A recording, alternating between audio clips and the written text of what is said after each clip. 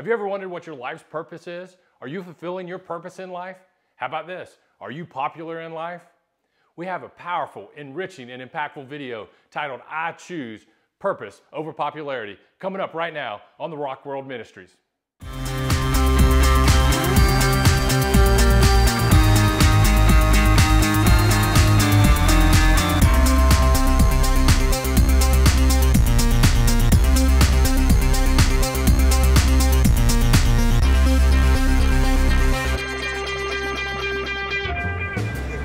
Good evening.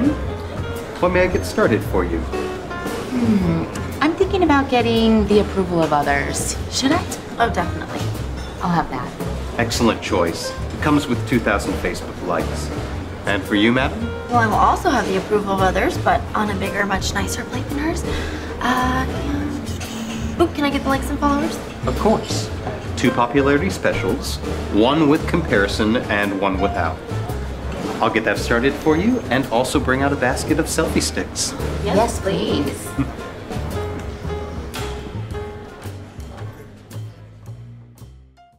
If we haven't met, my name is Chris Calloway. Everybody just calls me Coach. I've been a business and motivational leader for over 30 years, coaching business. I've been a championship winning football coach, coaching players and coaching coaches, and I've been a pastor, coaching life. At the Rock World Ministries, we have a simple mission: to enrich lives and impact life for Christ. So we're excited that you joined us today. But before we get started with today's message, Purpose Over Popularity, which I know is going to be a blessing to you, I want to encourage your engagement. So if you would, right now, just take a second and go on down and hit that like button. Give us a thumbs up and hit the like, or my favorite, punch that wow face. Love to see those. It tells us that you've clicked on the video and that you're watching us, and that's how we know that you've been engaged with us. And leave a comment. If you have any questions or comments you'd like to leave after watching the message today, make sure you leave those comments. If nothing else, do us a favor. Just type the city and state of where you're watching this video from. It allows us to know where people are watching the videos from. So go ahead and type that city and state in the comment section now, and we'll get started today with a message we call, I Choose Purpose Over Popularity. You know, it's very, very important that we understand the kind of world we live in today. And it's tough sometimes to choose our purpose. Or maybe we don't even know what our purpose is, or we're searching for our purpose. But even if we do know what our purpose is, it's hard to choose purpose over popularity, especially with the society that we find ourselves in, with social media. I mean, we're so worried about what other people think about us. Did they like the picture I posted on Instagram or Facebook or Twitter, or they're not commenting on my posts on social media? And we're always seeking other people's opinions and approval and direction instead of seeking after the heart of God and the purpose for God in our life. And that's what we're going to be talking about today. So I want you to think about something. We are the sum total of the choices we make. I want that to kind of resonate with you. We are the sum total of the choices we've made. We are a result of our choices that we made in our past. So the question is, who will you become tomorrow? The choices you make today will obviously determine who you will become in the future. Essentially, the decisions that we're making will determine who we'll become and what our tomorrow will look like. But the bottom line is, it is our choice. We have choices to make. So for the next 4 weeks, we're going to jump into this series called I Choose. Today, as I've mentioned already, Purpose Over Popularity. Next week, we'll get into Surrender Over Control, and there's 2 additional messages coming in the next 4 weeks. But here, I got an exercise for you. I want you to think about this. Imagine this for just a moment. Imagine that everyone likes you, that everyone approves of you, and everyone likes you. That's cool, right? Well, here's the problem. That's never going to happen. You're never going to please everybody, and not everyone's going to like you. There's going to be people that don't really care for you. You're not going to be able to please everyone every day in your life. So how about this? Instead of trying to please everyone and be popular all the time and worry about others' opinion of you, how about you wake up every single day with passion and purpose? Man, let that resonate. Let's wake up every single day and not seek others' approval or popularity, but let's wake up every day and live a life where we are doing something that we're passionate about and that we're fulfilling God's purpose in our life. I mean, we can do that. That's something we can choose to do. We can't choose and force people to like us, but we can choose to be passionate and purposeful in the things that we do on a day in and day out basis. So wake up every day and be passionate and have purpose. Let me go to a few scriptures for you to kind of lay the foundation of the message today. I want to read from Philippians 2:13. If you have a Bible, you have a Bible app, you can go ahead and open up your phone and follow along, or even print out the notes at the website. TheRockWM.com is the website. So if you haven't visited the website, you can go over there and download the notes to the message today, and it gives you our outline, and it gives you some places to, of course, write some notes. Or just open up that Bible app and you can follow along with us. Philippians chapter 2:13 says, "For it is God who works in you to will and to act in order to fulfill his good purposes." Think about that. It is God that works in you and through you to fulfill his good purposes. I mean, note that God wants to work through you to fulfill his purpose for your life. Proverbs 25, in chapter 20, verse 5, it says, "The purposes of a person's heart are deep waters, but a man who has understanding draws them out." The purposes of a person's heart are like deep waters. And the person that has understanding can draw them out of the deep waters down in your heart and draw out the purpose for your life if you have understanding. So we're going to seek some understanding today. So I'm excited about that. That scripture is really encouraging us to gain understanding. And we hope to provide that for you today. But in today's world, man, that's kind of hard. It is difficult to choose purpose over popularity, as I've already mentioned. One more scripture real quick for you. Acts chapter 5:38. Therefore, in the present case, I advise you, leave these men alone, let them go. For if their purpose or activity is human origin, it will fail. Think about what that scripture says right there in Acts 5:38. He's telling us, hey, I advise you to leave these men alone, for if their purpose is of human origin, it will fail. You know, so many times we get off track and we get away from the things that God has purposed in our life, and we don't reach success. We don't gain success. We don't have the favor that we need to get success in areas of our life where we're not following God's purpose for our life. And that scripture right there points it out for us. So major point, let your passion and your purpose drive you, and don't let the approval of others distract you. Let your purpose and your passion drive you, but don't let others distract you from that purpose and from that passion. Here's the good news. It's a choice you can make. That's why the title of this four-part series is I Choose. It's a choice you can make.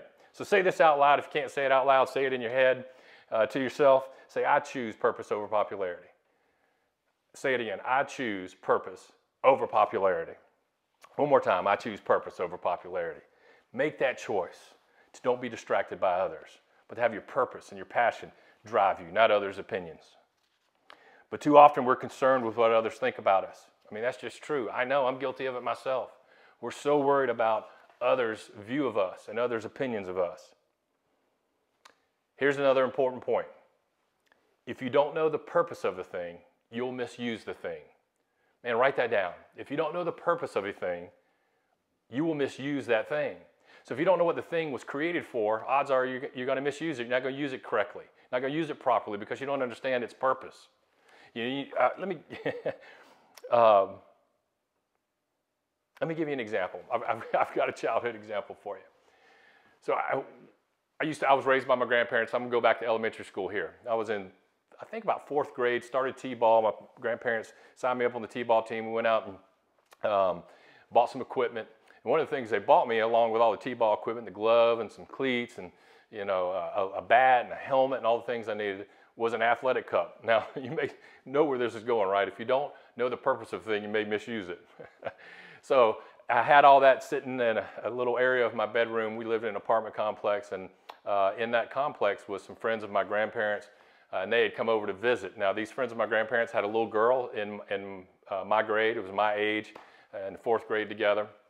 So she came over with her parents, of course, as they were visiting. And me and the little girl ran off to my bedroom as our parents and my grandparents were talking. And we go into our bedroom there, in my bedroom, and on the floor is all the t-ball equipment, right? And so there sits my athletic cup. Now, this little girl that's with me, we're both in 4th grade, she picks it up and she holds it. Now, if you don't know what an athletic cup is, it's a triangle, it's about that big, and it has blue foam around it usually. It's got some holes in it, and it's used to protect a boy's private parts from a ball hitting you there. So you might see where this is going, right? So she picks it up and she goes, "What is this?" She'd never seen one before. And I'm thinking, oh my gosh, oh, set that down. That is so gross. Set that down. But I couldn't speak. I was so embarrassed. No words came out. I'm just staring at her thinking to myself, ooh, put that down. And she goes, oh, I know what this is. It's an oxygen mask. And she puts it up to her face, and she starts breathing in and out like it's an oxygen mask. And I'm thinking, oh, gosh. Now, that may have just grossed everybody out. They sure grossed me out, right? But my point to the story is, if you don't know the purpose of a thing, you're going to misuse that thing. And that is so true in life. So my question is, if we don't know the purpose of our life, if we hadn't identified that, we're potentially just misusing our life. We're not fulfilling God's purpose in our life. Now, here's the other deal. Who do we ask what the purpose of a thing is? So we can't ask, in that example that I just gave you from my childhood, you can't ask the athletic cup, hey, you know, what is your purpose? The creator of the athletic cup can tell us. So the creator of the athletic cup put instructions in the packaging that it came with. But that packaging wasn't in my bedroom. And I was frozen, not able to say anything. So we've got to go to the creator of the thing to find out what the purpose is. So when it comes to our life, think about that. We've got to go to the creator. We've got to go to God and seek him to find out what our purpose is in life so that we don't misuse it. Amen? But too often we're going to the wrong source to find out what our purpose is. We're not going to the creator of the thing. We're going to other people. We're going to people saying, hey, what do you think? What do you think I should do? I mean, we're worried about people's opinions of us. Do you like me? Do you like my clothes? Do you like my hair? Do you like what I'm doing? Am I important? Do I fit in? Am I good enough? Are we buddies? Do you like my car? Do you like my job? Do you like my house? What do you think? Should I buy this house? Should I buy that car? I mean, we're always seeking others' opinion for the decisions and choices we have to make in our life. And we're concerned with those decisions that we're making, how other people will respond to them. And we need to really not worry about those things. So it's so easy to get caught up in those approvals. Here's a big thought for you. Living for the approval of people keeps you from the purposes of God. Man, you need to write that down. I encourage you to write that down. Living for the approval of people will keep you from the purposes of God in your life because they will distract you. So I want to challenge you today, again, to choose purpose over popularity. And realize, as we started the message with, the sum total of our choices add up to a destination in our life. We become what our choices lead us to. Let me give you an example of a guy that had to make a choice over purpose, over popularity. Moses. So if you go to Hebrews chapter 11 and read the story of Moses, that's his account of his life in Hebrews chapter 11. Moses was a guy that was born into slavery. He was adopted essentially into Pharaoh's family. You may know the story, but if you don't, again, he was born into poverty and slavery, but he was adopted into Pharaoh's family. So he was living a life of luxury, really. Extravagance, royalty, comfort. He had tremendous comfort in his life. Yet at one point along his journey, he made a choice. He could have very easily given in to the comfort of Pharaoh's family, which he had been adopted into, but he chose God's purpose for his life. Hebrews 11:24, let me read that to you. By faith, Moses, when he had grown up, refused to be known as the son of Pharaoh's daughter. You know, he wasn't Pharaoh's daughter, and that's how he was known, and that's why he was adopted into the family.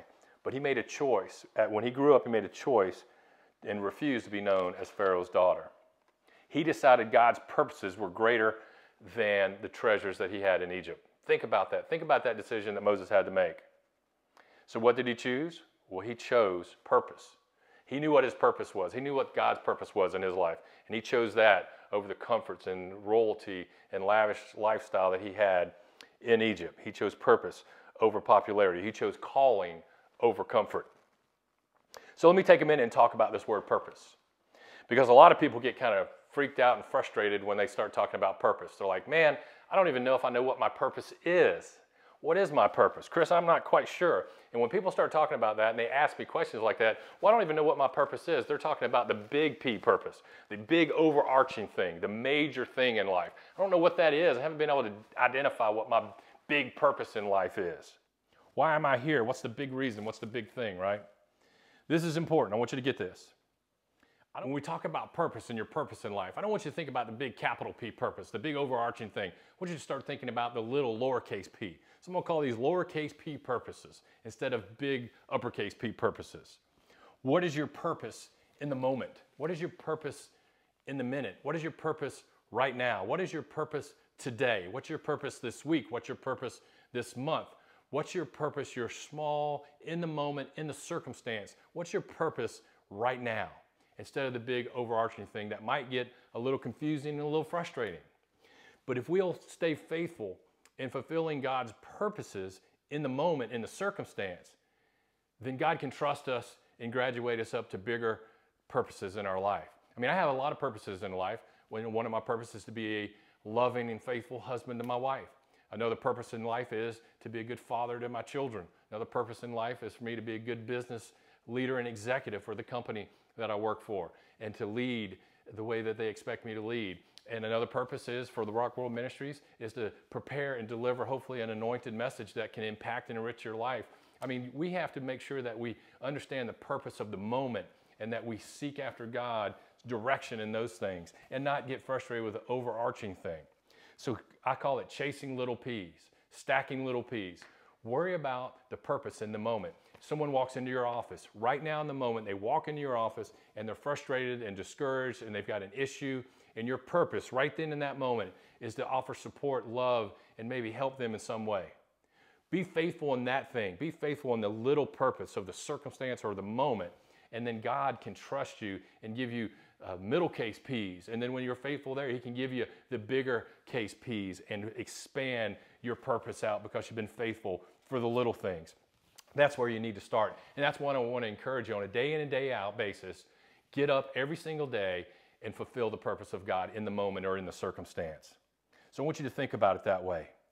The more we live and walk by the Spirit, the more we get tuned into God, the more we spend time in prayer and do these things, the more often we'll be able to fulfill the lowercase p purposes, and then God can graduate us and trust us with bigger visions and give us more passion and more purpose as we mature and grow in life. And that never stops. You're watching this in February, but this is actually the week after Christmas that I'm filming this. And on January 1st, I'm turning 49 years old, and I'm still seeking God to grow me and mature me in every area of my life. So some days I've got to worry about the lowercase p purpose and not the big overarching thing. And I want to encourage you to do that. Did you get that? I hope you got that. Amen? All right. So be faithful in the small things. Now, there is power in purpose. When you're fulfilling your purpose, there's power in that. It will give you power to succeed. Amen? And I'm going to give you 3 thoughts as we come to the back half of the message today. 3 thoughts about power and purpose. Number 1, purpose diminishes distractions. Man, we've got to get rid of the clutter, get rid of the distractions. And people and popularity is a big way that we get distracted. We've got to realize what's going on in our life. So one of the things that purpose does, it will diminish your distractions in your life. If you're focused on purpose, the distractions will be diminished. So one of the biggest distractions in our life is comparing ourselves to others. So think about that. Stop comparing yourself to others. Stop worrying about popularity. I mean, who cares what they think? Well, we should care what people think. We should love one another. We're going to talk a little bit about that in just a minute. We should be godly and encourage people and support people and love one another. But you know, if they are against us, if they're a negative force in our life, then it doesn't matter. We shouldn't be worried about if they liked our latest Facebook post or if they commented on a picture we put on Instagram or whatever the case may be. We can't please everybody all the time, but we can please God. And it's a curse to compare ourselves to others. It's a major distraction to worry about comparing where you're at in life compared to where someone else is in life. Man, they have a better car, they have a better job, they make more money, they have a nicer house, their kids are nicer and better than mine, whatever. I mean, it doesn't matter. It doesn't matter. Focusing on your purpose will diminish those distractions in your life. Nehemiah is a great example of that. In the Bible, in Nehemiah, he got frustrated. In Nehemiah chapter 2, I think they talk about this. He got frustrated because the wall had been torn down and the gates had been burned. And he went up on the wall and he knew his purpose that God had led him to rebuild the wall. And he went to do that. And as soon as he did that, and he's up there working on top of that wall, 2 people showed up, the scripture says, and start throwing insults at him and saying, "What are you doing? You're not going to be able to rebuild this wall. Are you stupid? Are you crazy? This will never happen. You might as well come down now and stop. It's not going to work. You're not going to be successful. Come on down." And Nehemiah looked at him and said, "I am doing a great work. I cannot come down from this wall." That's how the focus you got to be. You got to be committed to God's purposes, because I guarantee you that distractions will show up. When you start doing the purposes of God, there's going to be forces that show up in your life. The enemy's going to see to it. As soon as you start doing the purpose of God, the enemies of God's purpose will show up in your life, and they will try to distract you, insult you, give you reasons to quit, not to do it. And you've got to stand strong in faith and make sure that you're going to fulfill God's purpose in your life. Man, that's a blessing. I hope that really blesses you. And I love what he said. I love what Nehemiah said. I'm doing a great work. I can't come down. So when those distractions show up in your life, say, I'm doing a great work. I can't quit. I can't come down. Amen. Trust me, when you decide to have purpose in your life, distractions will show up. And we've got to be willing to stand against that. There's power in purpose. So I'm not living for other people's approval. I'm living for God's approval. Amen. Number two thought, purpose pushes you through pain and resistance. So when you're about the business of fulfilling your purpose and you wake up with passion and purpose in your life, that purpose will push you through any resistance and push you through pain in life. Man, the greatest example I can think of that is when Kim gave birth to all three of our children. Man, there's pain at the delivery, amen. But she had a purpose. She was giving birth to those children those days. So she was giving birth to my son. And when there was challenges and obstacles and pain and resistance, if anybody in that hospital room would have said, you know what, this ain't gonna work today, we're just gonna stop and we'll just keep the baby inside. She wouldn't have done that. She had purpose. She was gonna deliver those babies, amen? So she pushed through the pain and the resistance and fulfilled the purpose and delivered our children. Just think about that. Purpose will push us through pain and push us through resistance because we have a purpose. We've got a goal and we're gonna accomplish it. And we can't be distracted no matter what comes our way. There is greater value in serving God's purposes than living for the approval of people. Think about that. There is greater value in living and fulfilling God's purpose in your life than seeking the approval of other people. Amen? Number three, purpose empowers you to please God. Purpose empowers you to please God. So write that down. Purpose will lead you and guide you.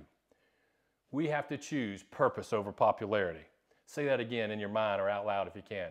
I choose purpose over popularity. One more time, I choose purpose over popularity. So trying to please everyone is unproductive, and quite frankly, it's just exhausting. It's exhausting to try to please everybody. But we can please God. How do we please God? Well, let's go to the Word and check it out. When we live by faith, we please God. I'll give you a couple scriptures to close this message as we come down the home stretch. 1 Thessalonians chapter 4, verse 3. If you're on your Bible, flip over there. For this is the will of God that you be sanctified. Now, the word sanctified, an amplified version says to be separated and set apart from sin. So that's really clear in the scripture, right? That the will of God is for us to be sanctified, or the will of God is for us to be set apart away from sin. So it's telling us a couple things. First off, it's telling us to be an accountant, to be a businessman, to be a missionary. It's not telling us that, right? It's telling us that His will for our life is to be set apart, to set ourselves apart from the craziness of this world, and to be holy, away from sin, to be sanctified. Amen. Jesus tells us also the greatest commandment that we can fulfill is to love one another as we love ourselves, as we love the Lord. That's John chapter 13, 34. So set ourselves apart and love people. That's where it starts. And be faithful, right? The righteous shall live by faith. We shall live by faith in God. The good news is we can please God. We can please God by living a life of purpose and faith, set ourselves apart from sin, and to seek after Him, and know that His grace and forgiveness is good enough for us, no matter how bad we've acted or no matter what craziness we've got ourselves involved in or how much sin we commit on a daily basis. God loves us, forgives us, and His grace and mercy is good enough to cover all those things up, cover all of our blemishes, and get rid of it all. And if we'll just stay faithful to Him and just love on Him and let Him love on us and have purpose and stack up those little P's, man, we can please God. Make that choice, amen? So ask yourself, am I going to make decisions and choices today for the approval of others, or am I going to make decisions and choices today that will please God? Remember, you can't please everybody. It won't happen, but you can please God. It's much easier to please God than it is to please people. Believe me. So are you ready to be driven by the purposes of God in your life? I hope so. I hope this message is a blessing to you and that you're going to be motivated and driven to fulfill the purposes of God in your life. Be faithful in the lowercase p's. Stack up those little p's and watch God lead you to the bigger thing in your life. Let's close today with a couple things. I want to pray for you, and then I want to give you some really important messages. So hang in there for just a few more minutes. But let's pray first. Father, I thank you so much. I thank you for the people who want to serve you in every way. God, I'm going to ask you to give everyone that's watched this video opportunities, more and more opportunities to have little case P purposes in the moment, in the circumstance, in the day, in the week, Lord. Give them the opportunity to have purpose in that circumstance. Help us above all else to serve you, Lord. I pray that you will allow us to have your wisdom and to gain understanding in the things that we're seeking after.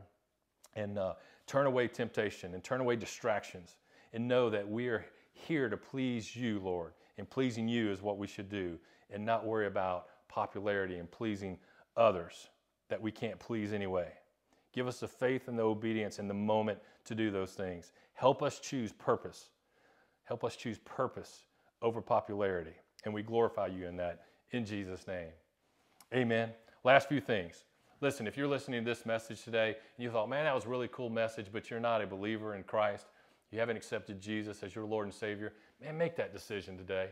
And if you do, if you make that decision, all you got to do is ask him, hey, Jesus, I believe you're the Son of God. Come into my heart, into my life, and guide me and lead me. I accept you as my Savior.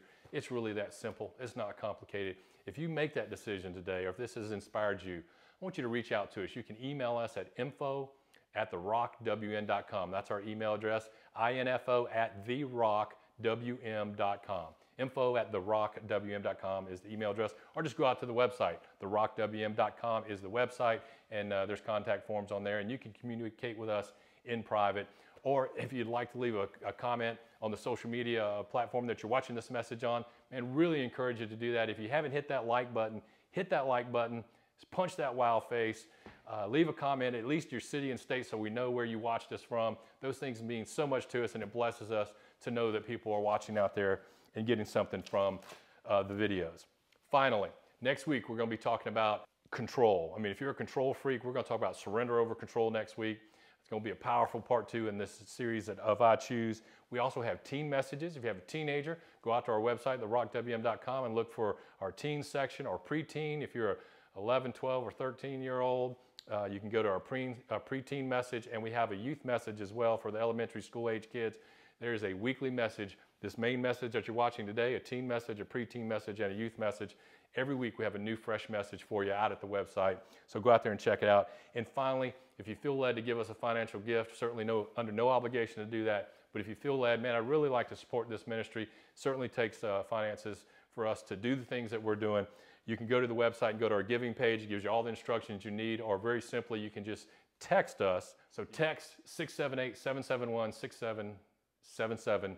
The number's right here on the screen. You can just text the word give to that number. And the first time you do it, you have to fill out a little bit of information, some contact information and stuff.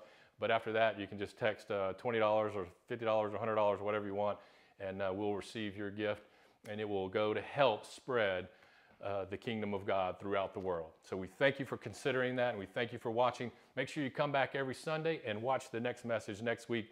We're going to be talking about surrender over control. So stay tuned right now for a preview of next week's message. Have a great week. God bless. What may I get for you this evening? I think I'll order for us. We will split the absolute perfection, but instead of anxiety, could I get a flawless side of raised expectations, please? Of course. And how would you like your circumstances? Micromanaged? Micromanaged.